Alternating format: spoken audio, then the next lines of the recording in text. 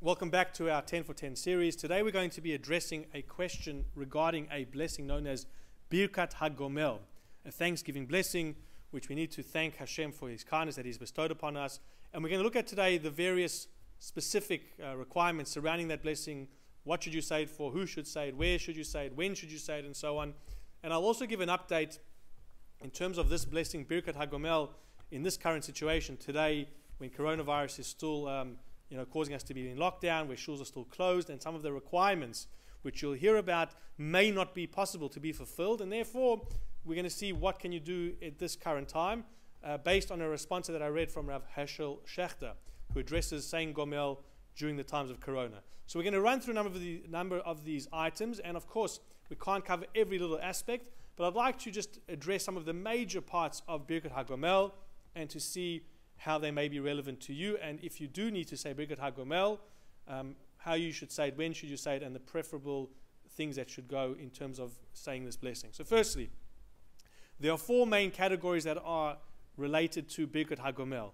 The Gemara speaks about it, Shulchan Aruch talks about it. The first is for somebody who has crossed the ocean. So if you've flown over the ocean, you've traveled from Melbourne to New York, for example, you would need to say Birkat Gomel. The second is one who has crossed through the desert.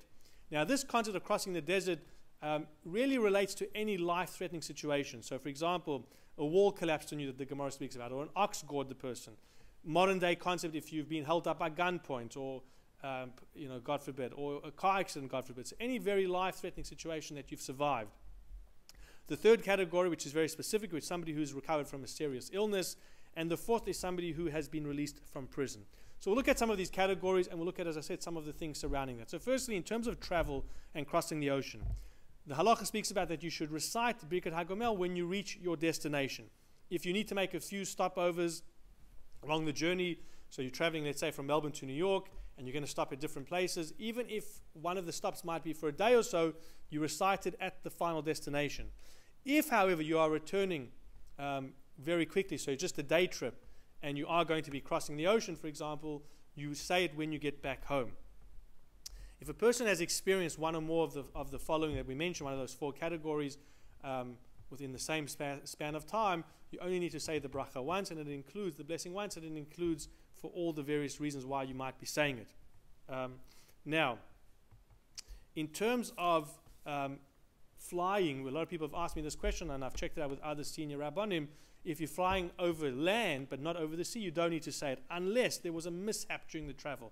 So there was an issue, let's say, with the engine, or the captain said there was something, some terrible turbulence that could have been dangerous. Then even if you're only traveling over land, you would then say the bracha. Another reason why we say the bracha is if a woman has given birth to a child, of course, because that could be a life-threatening situation, so she should say the bracha. She should wait until at least 7 days have passed. So here's the one exception where you'll see that we usually try and say it within 3 days after the life-threatening situation. Here she waits until after 7 days, and if she can't come to shul within that time frame, then we try and arrange a minyan at her home, and she can say it at the home in front of the minyan. So where generally should you say the blessing? As I said, it should be done in the presence of a minyan, and the one saying the Birkat Gomel could be one of those minyan if he is male. It should ideally, as I said, be said within the first 3 days of the incident. So if a person has had a car accident and then has recovered, they should try to do it within 3 days after their recovery. That's the preferable way to do it. Another preference should be to try and say it in front of the presence of a Torah scroll. So on the days when we have Torah reading, if the person is female, then they could still do it in front of the Torah, obviously behind the mechitza, and the people can respond, as we'll see the response that needs to happen.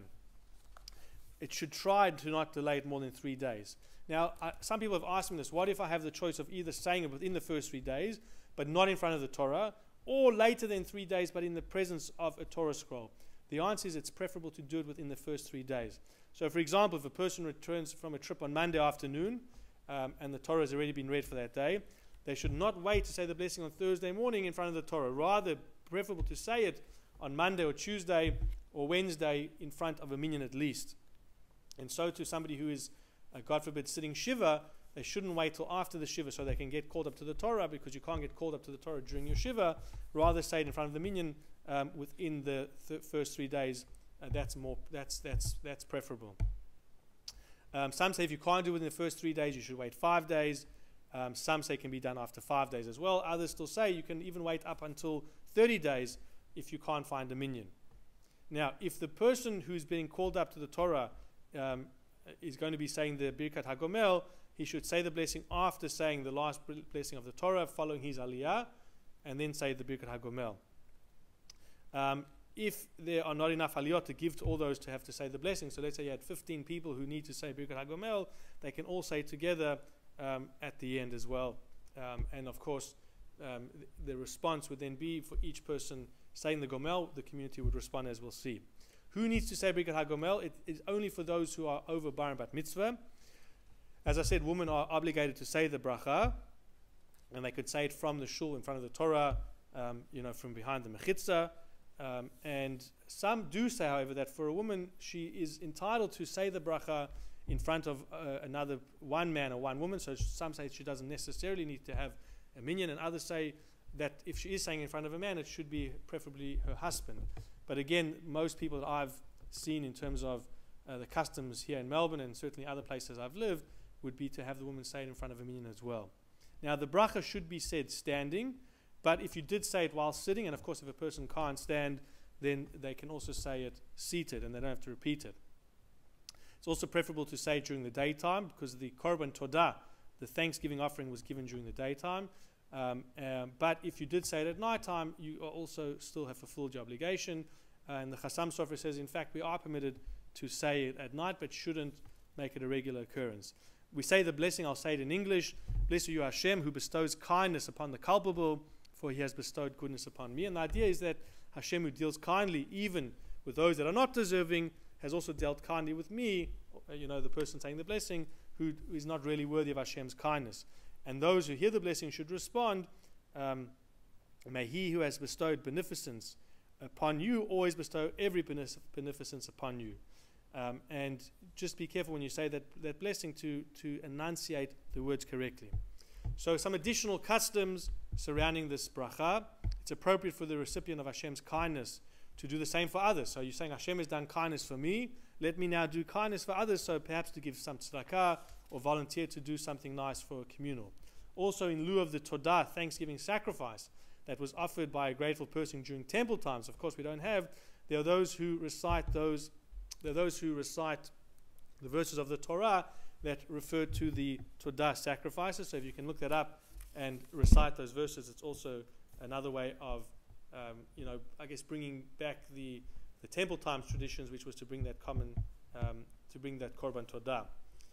Some also have the minhag, the custom, if they have survived a life-threatening situation, so not necessarily about traveling over the ocean, to hold a su'udat hoda'ah, a Thanksgiving meal, and to do that. Now, a question that has been asked to me a number of times, if a person goes for surgery, so let's say it's a non-life-threatening surgery, but it goes under general anesthetic, do you need to say the Birkat HaGomel? So I've asked a number of doctors, what do they consider in terms of general anesthetic? And most of them say that it is, whilst we do it all the time, it does have a life-threatening situation. So I've spoken to some other Rabbanim, some senior poskim, who've said that a person could say Birkat HaGomel after going under general anesthetic.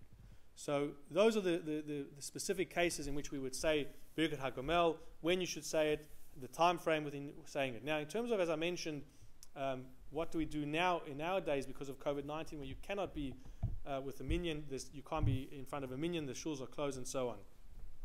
So, as I said, it's best to try and recite within 3 days of recovering from that life-threatening situation.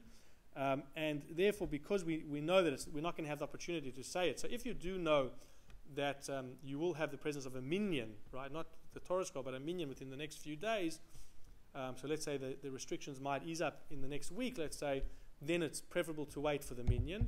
But if there's not going to be a minyan, we know that the restrictions we don't know when it's going to be removed. So then, as I said, Rav Hershel Schachter said that we are allowed to make the bracha in the presence of a Zoom minyan or on the phone. So if you have the opportunity to meet with a minyan via Zoom, then say the Birkat HaGomel. There's permission to do that. And it's not the same as needing a minyan for, let's say, for a davening or for Kriyat Torah, which would be called Dvarim Shebikdusha, and require a minyan in gathering in one place, Birkat HaGomel, the purpose is really to publicize the miracle that Hashem did for this person, and this can be accomplished even without having to gather physically. Although that's our preference, to do it within 3 days with a minyan in front of the Torah. But if we can't do it, you can make the bracha via Zoom. So if you need to make the bracha, and you're welcome to get in touch with me, and I can assist you with that. And let's hope we can still meet together in the nearby future. Thank you, and hope to see you at our next 10 for 10.